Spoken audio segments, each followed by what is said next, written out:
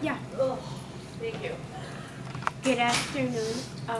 My name is Elizabeth Diaz. My name is eliishidavid. And I'm David Crespo. Right now we are going to interview a special ed teacher, and her name is. Mrs. Peters, Joanne Peters. We would like to ask you a few questions about the kids and how you work with them. And our first question would be, what kind of activities do you guys perform? Well, my job is to get them ready for work when they're leaving here. Most of the kids I have in my class are 18 to 22 years old, so they would have graduated regular school already. So right now, the program that I'm in is a vocational program. And what we do is assembly work. We get training on the city bus. We learn some life skills, like right now we're ironing, sewing, different things like that. Computers, we still do, the basic computers. We do recycling in the school, anything that would carry over that they might be able to use when they leave here in the real world. How do you feel about disabled children? Disabled children are in my heart. I love the kids.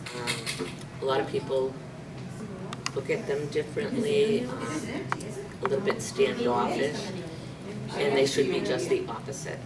Of all the kids I have in my classroom, I don't have any behavior problems. My kids work twice as hard as everybody else, and they don't get as far, but that never stops their efforts. So it would make you love them. Do you find it hard working with them? Not really. It's more rewarding working with them. It makes them feel so good when they can finally do something like everybody else is. And they look at things differently. They know how people feel when things, things are said or how people look and things like that. And so they never judge anybody. So they're great. Do they get easily along with other students that are not like them? They're all friends. There's 3 classrooms here, and they're all friends, and they're always out trying to help anybody. If I drop something, there are 4 people trying to pick it up for me. I mean, they just try so hard to please everybody, Yeah.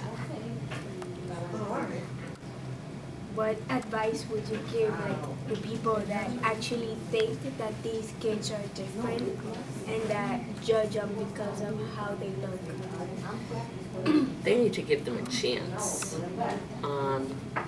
They have to sit down and listen to them, and don't look. The looks on everything. I mean, there's a lot more depth to a person. And these kids are great. They have a story, and they'll be willing to tell you and help you and do anything they could for anybody.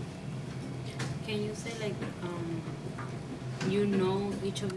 each of these kids and what are they capable of? Yeah. Well, when they start school, there's what comes with each student. It's called an IEP. It's an individual education plan that I get, and it follows the kids all through school when they start into special education. And it says what their disability is. It says from the teachers that they've had before the best way that they learn. So I have a little hint when I come in, when I read all the IEPs and I learn about them and what their strengths and their weaknesses are. So that helps me. But just watching them, you'll be able to see, who's better at some things. One might be a great speaker. One might be able to put things together. It's just like everybody else. But people are better at things than others. Well, thank you very much for your time, and we really feel in touch with these kids because in our cases, 2 of us have kids that are in those situations, and Really? so we felt touched to actually research about them and see what it actually felt like. You'll be a special education teacher too, I bet. Thank you. You're welcome. Thank you very much.